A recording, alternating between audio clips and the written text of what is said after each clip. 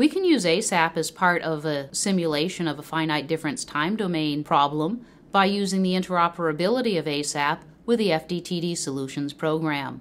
In this particular case, what you would use is ASAP to model the simulation of macroscopic components.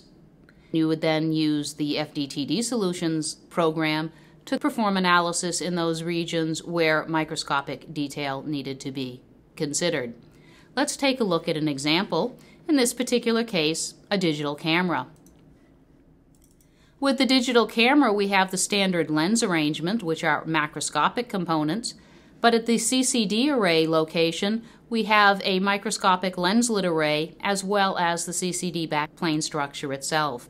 What we would do in a simulation like this is define the optical components within ASAP, propagate the light through the optical system on a macroscopic basis until the wavefront was an infinitesimal distance in front of the location of the lenslet arrays. At this point in time, we would do a calculation of the energy or field distribution within ASAP and then export that data, which could then be used with the FDTD Solutions program. Let's run the file and take a look at what's happening. In this particular case, what we're going to simulate is light coming from an on-axis field point as well as an edge of the field point. We'll look at the wavefront directly along those two locations, on-axis and the edge of the field point, and then we will also look at slightly tilted wavefronts relative to those two paths. What this will allow us to do is when we propagate the energy on the microscopic scale through the lenslet arrays, we'll be able to calculate the crosstalk between the lenslets and the pixels.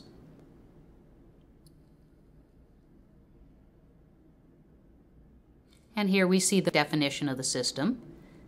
Now what we see is the field energy distributions. This is for an on-axis field point centered along that axis. And this is for a point slightly off the optical axis, tilted relative to the prior location. And another tilted field point as well. Similarly, we can look at data along the edge of the field point. And then we will calculate information at two locations tilted slightly to that reference. After we have captured all of this field information in ASAP, we can now export the data from ASAP in a format that will be read by the FDTD Solutions package, where we can then do the microscopic calculations, getting information about crosstalk, energy information, etc. Conversely, you can also start with the microscopic scale with the FDTD Solutions program and then export data from that program and import it into ASAP. You can do this multiple times through any particular optical system, so you can easily start within ASAP, do calculations within the FDTD Solutions program, and then return data back into ASAP for the final calculations.